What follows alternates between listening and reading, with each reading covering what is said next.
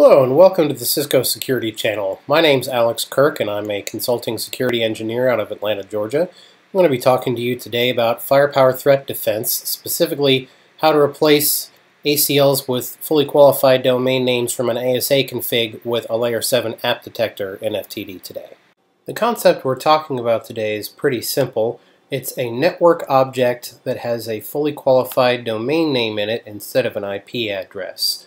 Now, of course, the system still has to resolve that fully qualified domain name down to an IP address for Layer 4 comparisons.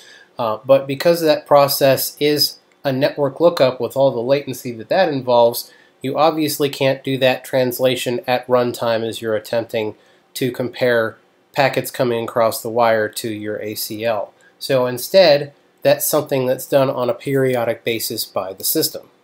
Doing those periodic lookups on the ASA worked pretty well, except for the time between a change in reality and the next resolution by the ASA. By default, that resolution was being done each time the TTL, or time to live, for the previous response expired.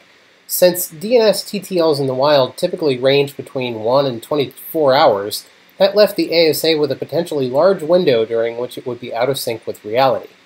While the obvious functional answer to this is to do lookups more frequently, there are limits to how often you can practically do those lookups, with everything from throttling by your DNS provider to the accumulated CPU cycles of comparing newly looked up IPs to those in the tables in memory starting to add up to a significant amount of processing power, especially on lower-end devices.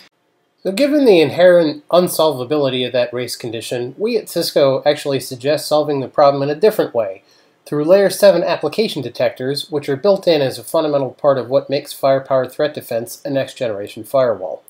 Those app detectors are matching strings directly within the relevant protocol requests, taking the need for translation completely out of the mix. Out of the box, Cisco supplies thousands of pre-packaged application detectors, including many popular cloud applications that you might wish to control access to, like Office 365, Salesforce.com, Google, Facebook, etc. But it's surprisingly easy to create your own detectors for services that we as Cisco don't maintain. So first, let's talk about how to use built-in application detectors to control access to public services. We're in the access control policy of a firepower device, which is where you configure Layer 7 firewall rules. And those rules are built starting with this collection of tabs here on the left that are all the different ways that you can match a packet, whether that be zones that are groups of interfaces, traditional IPv4 networks or VLANs, or some of the more advanced work we want to do here today, such as Layer 7 application. So if we come and look at the available built-ins, we're going to see that there's a great deal of detectors pre-maintained by Cisco, and these actually get pretty granular in terms of not just am I blocking Google altogether or not, but do I want to allow the Google Analytics that are part of JavaScript coming down on your average web page, or do I want to get more granular and say that I want to block outbound Google APIs from my environment because that's a great way to exfiltrate data. And so really all you have to do is choose your application. Let's say it's Salesforce.com, as talked about earlier. You hit add to rule, you choose additional criteria that you might want to specify. For example, user integration using Cisco ICE would allow us to say I want the sales organization to have access to Salesforce.com because I am allowing it in my action here, although I have the option to trust would be to fast path out without further detection, do additional logging, or block with or without a TCP reset or a custom HTML specified web page telling folks that they've been blocked. And in this case, since I'm allowing it, I have the option of applying a different IPS policy or a different anti-malware policy to that traffic specifically, so that I can have a different security posture for different types of traffic.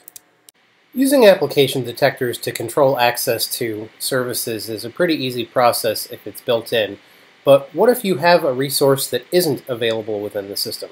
As we can see here in the application detector policy window, we have a built-in create custom detector window where we would put in a name for our detector and create an application protocol that we're going to be detecting. Here I'm using the same name as the application detector to make things simple and understandable for everyone involved. You have to select a business relevance and a risk level, and add a category here. Since we're doing something for the actual management console that we're using, we're going to choose network utilities here and click OK. And once that application shell is saved, we come back to the detector wrapper, and we're going to choose that from the list of application protocols in the drop-down box here, which populates right at the top with the application that we chose, and then come in to actually suggest a pattern for it.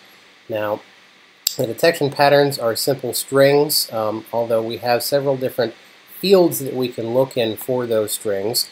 In this case, we want to talk about an SSL host specifically. We can also look for factors in the certificate like a common name or an organizational unit. And here we'll just go ahead and put the string of the device that we want to control access to. Before we finish creating our detector, we can see that Cisco recommends using a packet capture to test your custom detector and confirm that it works in your deployment. You can use any libpcap compatible tool you wish to capture those packets. For those who might be a little bit less familiar with doing so, Wireshark is an industry standard tool that is open source and available for a variety of operating systems that allows you to, with a very friendly user interface, capture packets off of your local machine. I always recommend using a filter whenever generating a packet capture for a purpose like this. Computers are surprisingly noisy on the network, and you really want to focus just on the packets that you care about. In this particular case, we can see that we're looking at the client hello packet, which specifies that we're talking to the server name that we entered in our application detector just a moment ago.